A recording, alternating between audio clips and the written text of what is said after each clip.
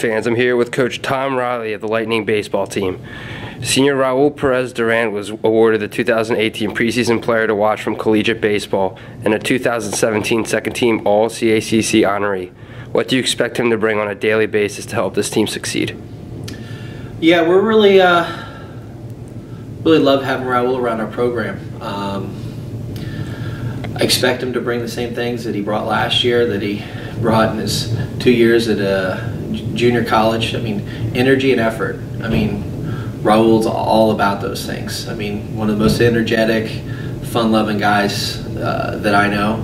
The guy just loves baseball, loves life, and a really good ball player. Brings some speed, has a little bit of power. Such an improved outfielder this year. You know, just works so hard at his craft. And Tiffin University transfer Jay Smith was tabbed the 2018 Preseason Newcomer to Watch by Collegiate Baseball. How would you describe his game, and in what ways has he already made an immediate impact?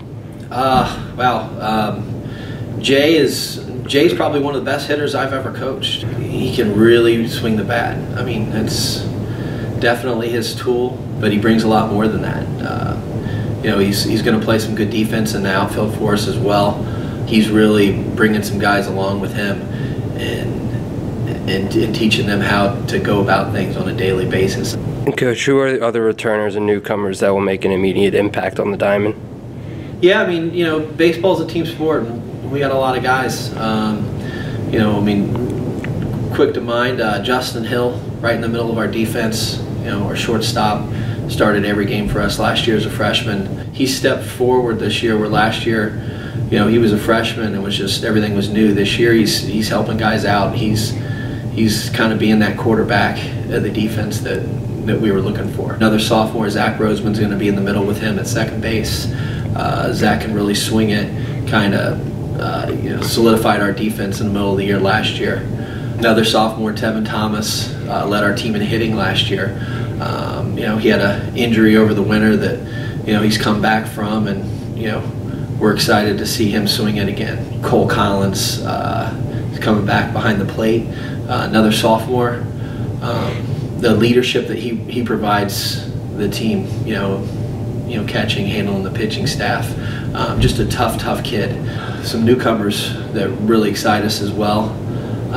Andy Salzman is going to share the catching with Cole. Really good defensive catcher, and we think he's a guy that can be a middle of the order bat here for us before not too long. Mitch Guerreri on the mound, guy that's just so competitive, was a 4-year shortstop in high school.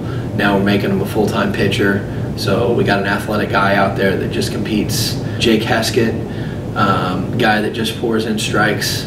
The local freshman from Mount Pleasant High School, Trevor Jump, has really great stuff on the mound. His future is going to be really bright here. A guy that we think can come in, you know, help us in multiple ways. With Lightning baseball going into its second year of existence, what is the toughest part about building a program from scratch, and how does the first year help shape the outlook of the second year?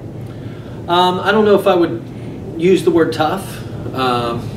You know, I think that everyone has challenges, whether it's a first-year program or 50th-year program. You know, I think one of the challenges is always, you know, establishing your culture, and that winning mindset.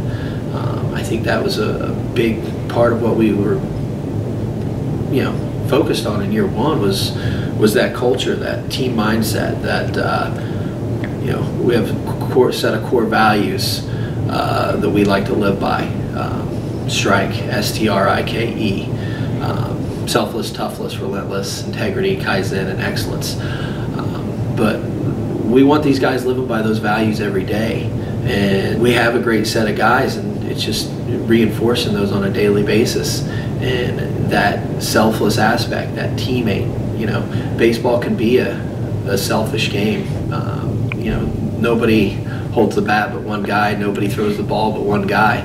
So you can have a lot of selfishness there, and, you know, teaching these guys to play for their teammates was a big part of year one. And I think that, you know, guys did a great job of jumping in and buying into that.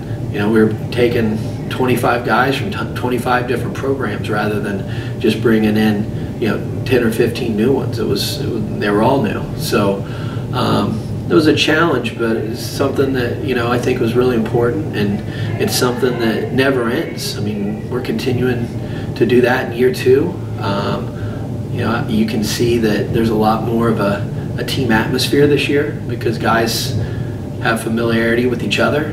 But you know, it never stops. It's all a process of, you know, what we're trying to accomplish every day. And Lightning fans, the first home game of the year will take place on March 3rd against Millersville at Doyle Field. Coach Tom Riley, thank you for your time. Thanks a lot.